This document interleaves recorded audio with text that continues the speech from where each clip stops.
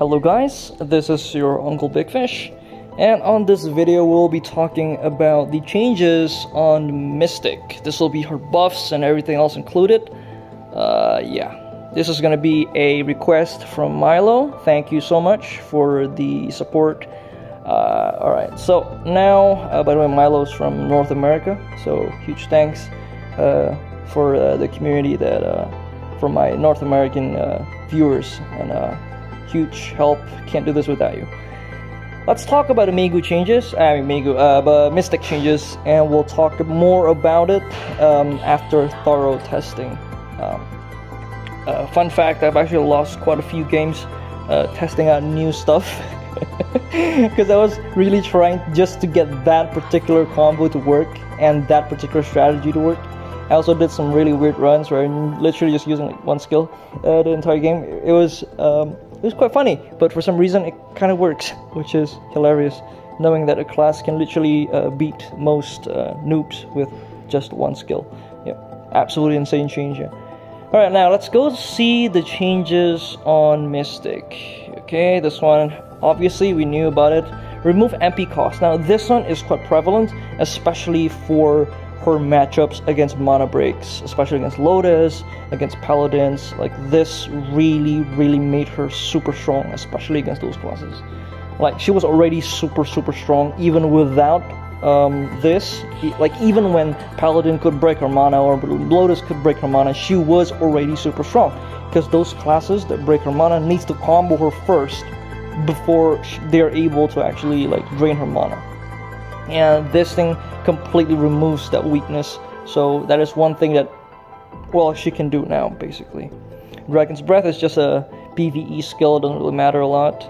Perseverance. Now this one is going to be one thing that I'm going to be talking about. Previously, in the old, the first Mystic rework, sorry about that, let me just go back into my room so I can relax a bit. I mean, go back outside so I can smoke. Alright, so, before all the changes of this Mystic that we got today, Mystic can already do a one-shot combo. It was already very possible. I think I've shown the video somewhere in the past. You can just look it up. Now, that video, you can one-shot people with that particular same combo. You can do it. Like now, it's very possible for that. But with this, now it becomes a lot easier for you to do that. Now, the thing that changes is there are new classes that were released from then compared to now. There's a total of 6 classes that was added into the game after the last Mystic buff. Yeah. And because of that, those classes, the newer ones, they all get the damage reduction passives. That's why you might think like, oh, I don't hit that hard anymore. It's not that you don't hit that hard, but there's more classes, the ones that are more common in the arenas, they're capable of, well, holding your attacks because they have so much damage reduction. And most of them gets like passive buffs from it. They get like buffs from like getting damage reduction or reducing your attack, or in one way or the other. And because of that, you might feel like Mystic doesn't hit as hard as how she used to now. But that's not true, because with this new passive that was added, at 100 MP or more, Dragon Punch, Somersault Kick, Dragon's Breath, and Fear Dive, and a Flying Exit consumes all MP to summon Azure Dragon. Now, this is crazy, because first you need to know what this thing does, alright? So now I will explain what this does. Now, if you see in your skills, you will see here the damage, the PvP damage per hit, 476 times 3. This one is the base power of the skill. Let's use something else as a reference, so it's going to be a lot easier. Now, this one, Flow Overcharge. This is a flow, right? Now, the skill itself is the one at the very front. 434% damage per hit at level 2. Now, this one hits 5 times. Now, what this dragon does is that it increases, basically doubling that. That is what they double. So, but for this one's instance, this part, the flow, is not included, and the branches are not included. However, the skill itself, the initial skill itself, does have both the flow and the branch. So imagine just getting bonus damage of the things, and at the left, the bonus damage. Now that would be total of let's call that 450. 450 times 10, that's gonna be like 4,500, and we can divide that by 2, so that's gonna be somewhere around 2,250, somewhere around that area. Yeah, so around that area for like 2,000 something percent, which is a lot, because that's just bonus damage, like free damage, literally. And all of this, in my experience, can crit. It can. I don't know how I can explain it to you, but I've done something stupid like 80% of the enemy's HP with one stagger. I'm quite sure that it crits the AHIP procs, and I got a maximum roll on that one. That's some fucked up shit, like seriously. Okay, so 80% is probably like exaggeration, probably like 70%. I'm quite sure it's 60% at least of the enemy's HP from a single skill. Now that is fucked up, man. Like seriously, that is fucked up. That is actually fucked up.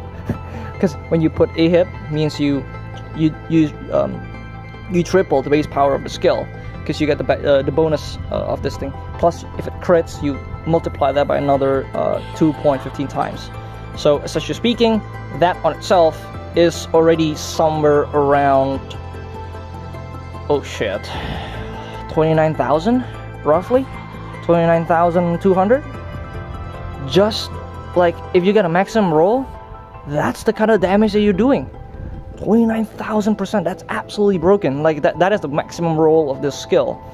And in case you guys want to know what it takes to one-shot people in normal arenas with 0% reduce, it's 40,000% damage. 40,000% damage will one-shot anything with 0% reduce. 44,000 to one-shot people with 10% reduce, and so on and so forth. Now this thing is insane. Now what you need to do is to set up with the rest of your skills. Like knee thrust, this one in particular increases your DP, so this doesn't actually equate to your damage.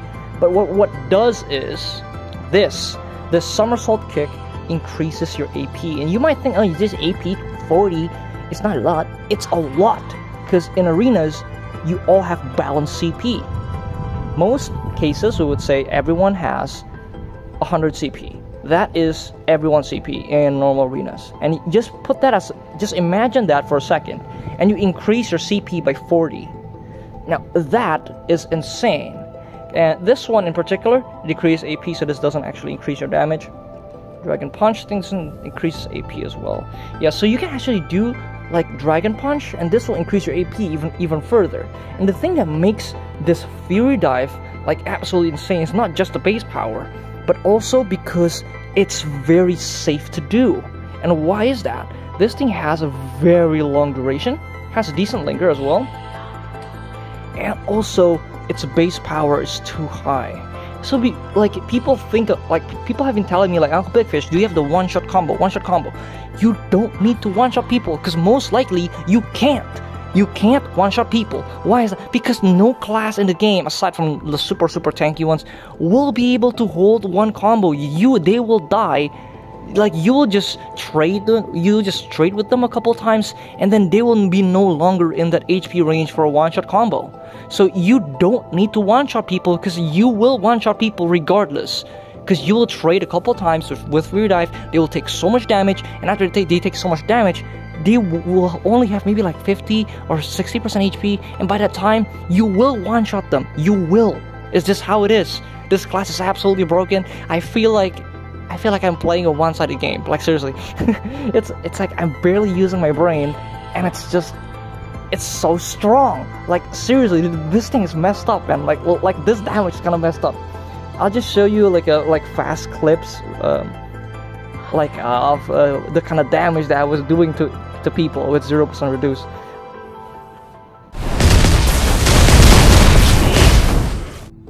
Alright, have you seen that? Okay, impressive. Yeah, that is essentially it. Now this is kind of broken, guys. Like no joke. The old buff was already broken. This is even more broken. Like, the stick is messed up. Like, oh my god. I don't know how PA actually balances classes. I think they're on drugs for sure. Alright, so now that we've talked about this already, I'll just move on and give you just a short, I would say it's just a short arena clip. I would say it's like 9 minutes or so. I think I'm not quite sure how long it is, but I think it's about 9 minutes. Hopefully you guys enjoyed it, and I'll see you guys again on the next one. I do need to record a couple times because I met so many white helmets or I mean people who quit like multiple times. I think I met like this one guy who keeps on quitting every single time he meets me. Like, this class is giving people so much mental damage, it's fucking nuts. By the way, this one will be the best recording that I got. A lot of yellow helmets. Gonna be pretty fun. Enjoy.